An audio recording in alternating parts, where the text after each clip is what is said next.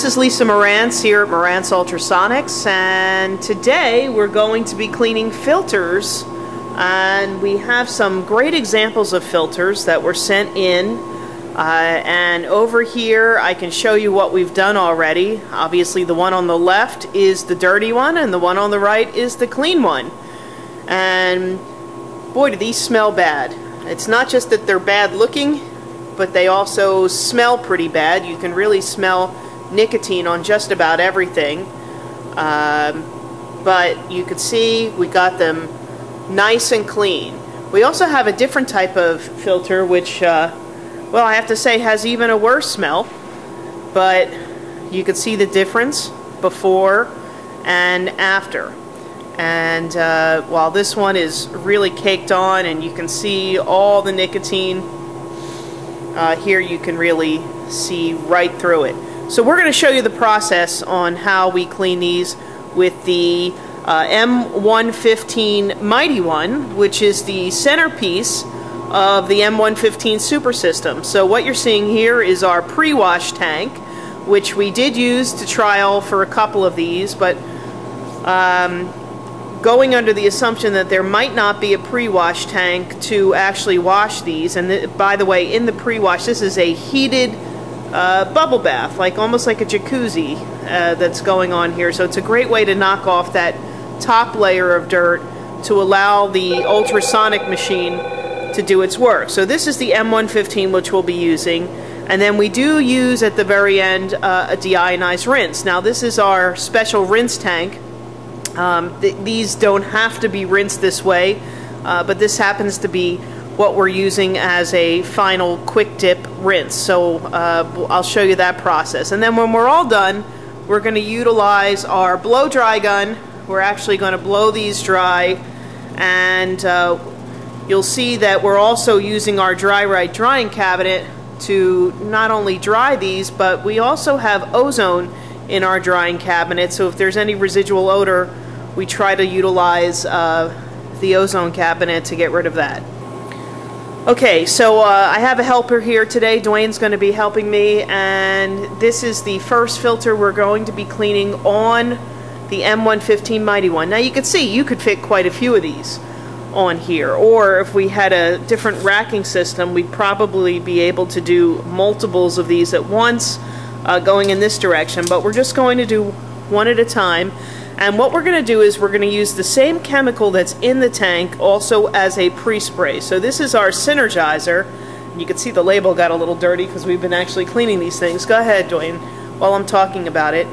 And we're just going to go ahead and put a coating of this on both sides and then give it a little brush with a soft brush. Now, of course, if you're using the pre-wash, you don't have to do this. But if you don't have a pre-wash, this is the best way just to help to loosen up some of that dirt so that when it hits the ultrasonic machine, we're getting a little bit of a faster cleaning. So real quick on either side. Now another way to do this would be if you actually wanted to let these soak for a little bit in the Synergizer. I think that would be helpful.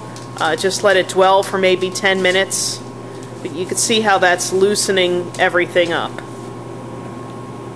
Alright, so I just want to point out this is the temperature that we're working with right now. It's 131 degrees Fahrenheit. Typically somewhere between 120 and 140 is where we're going to operate for this. There is a heating system on the machine, so all you have to do is pick the appropriate temperature.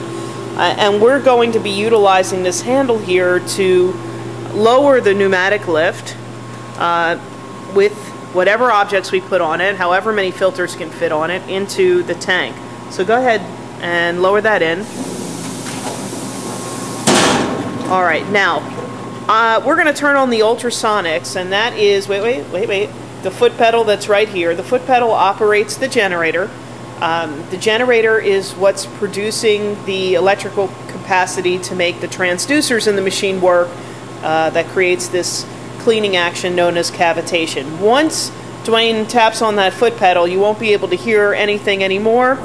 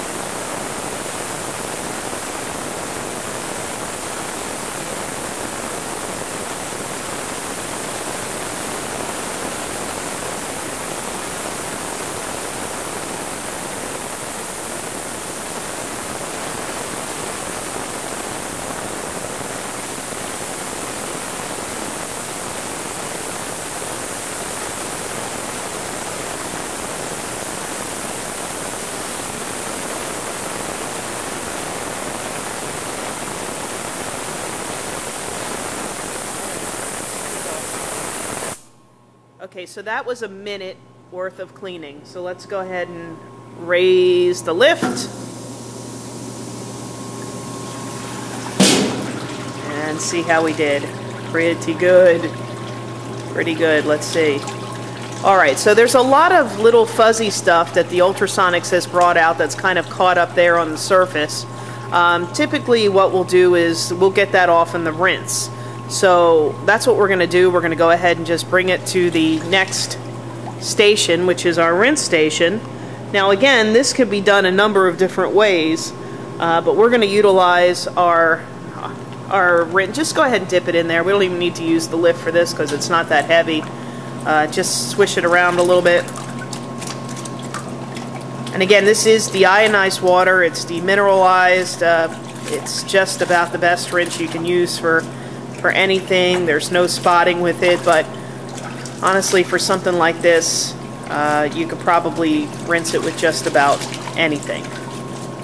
Okay, we're all done with that. That looks good. That looks good. Now we're going to go ahead and we're going to use our blow dry gun. Now, our blow dry gun blows warm, compressed air at a very high rate of speed. We use this for a lot of different applications, but this is really ideal for getting some water out very, very quickly. Honestly, you could probably just use the blow dry gun for these, and that would be it. It's not absolutely necessary to use the drying cabinet, but since we have it and it is a fast and easy way to do this, I was really skipping the blow dry gun and just putting them in this drying cabinet. So if you're doing large production, this is a great way to dry, but for small production, this is good. So let's go ahead and turn that on. We're going to put it on high speed. This is a 2-speed blow dry gun.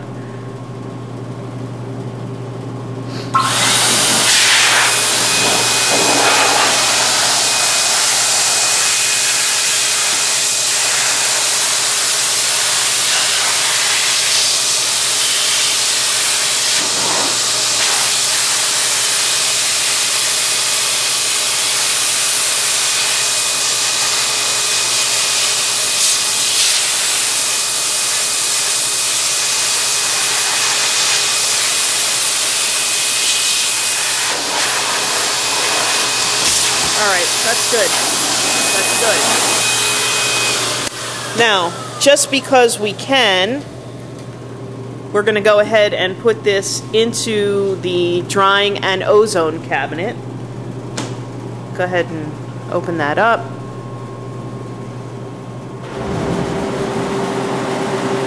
This is a convection oven. There's a tremendous amount of air movement that's in here. These bars in here are adjustable shelves. They can be moved any way that's needed. Go ahead and shut the door. And I just want to show you. So this is the reading that we're at right now. So right now it's about 122, 25 degrees Fahrenheit in there. We've got a relative humidity of 16% at the moment. Now we're just getting started with this, so that will go down, the temperature will go up, and this is on a timer. It can run for up to 24 hours. The ozone's a nice feature. That get rid of any residual odor, and there is an interior light inside.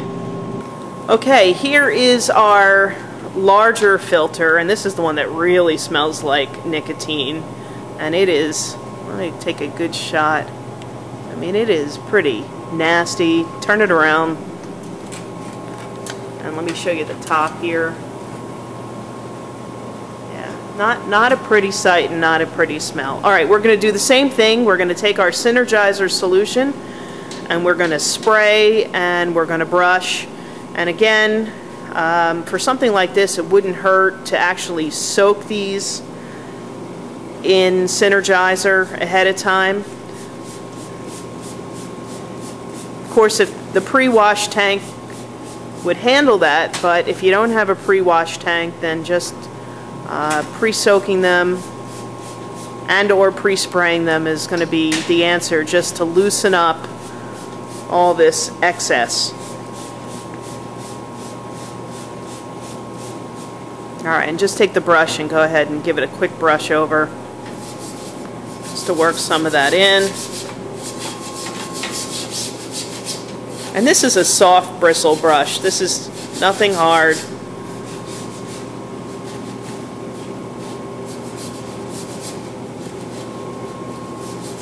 Now the other advantage of that pre-wash tank is so when you have all this initial dirt that comes off, it doesn't overwhelm the ultrasonic machine. The ultrasonic machine does work really, really well with extra dirt in it, so it's not that we don't want dirt in it, but we don't want to have to change it all the time.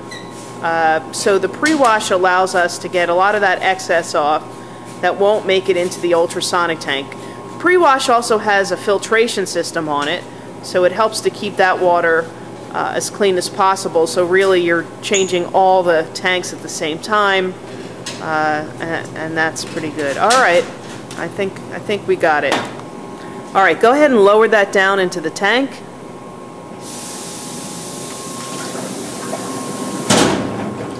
Alright, we're going to turn on the foot pedal, and again we're going to go for 1 minute.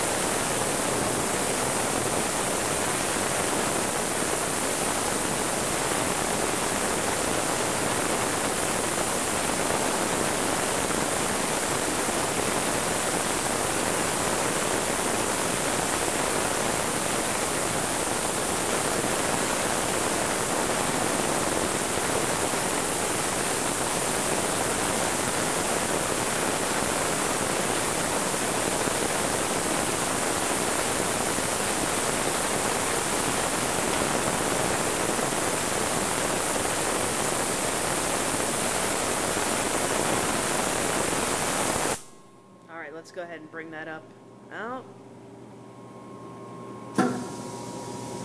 By the way, this lift is just run by an air compressor. Wow, look at that.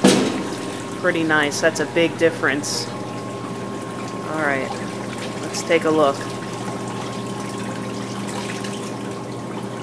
Okay, with these we found that we actually do need to spray and brush them again because, you know, we're working through so many layers. So we're going to go ahead and just do that for a second time, just to finish it off. Now, the pre-wash really made this second one unnecessary, but if you're just using the ultrasonic machine, probably a good idea to do this a second time around. So we're just going to go ahead. I'm not going to videotape the second cleaning, but I'll videotape it when it comes up out of the machine.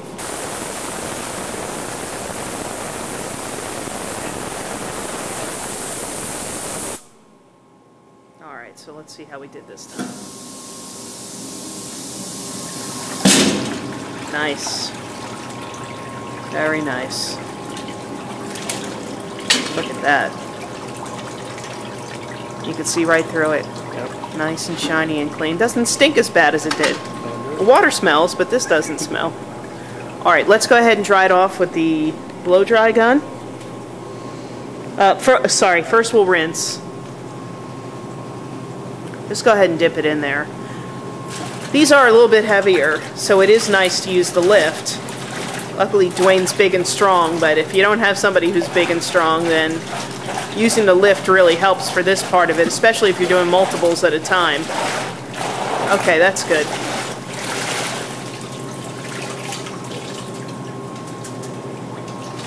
Alright, now we're going to go ahead and use our blow dryer again.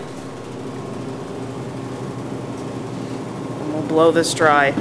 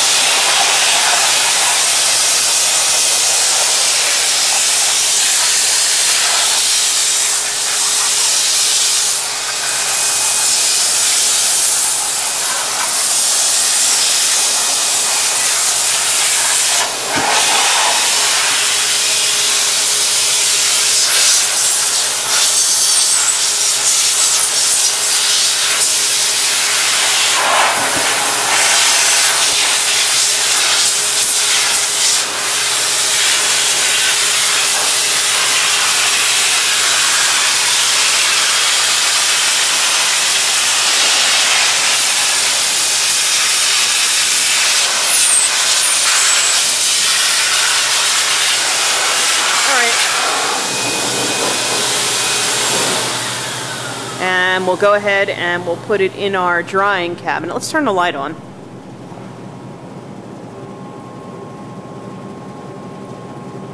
Push it all the way in there. There you go. Alright, so now we can see what's going on.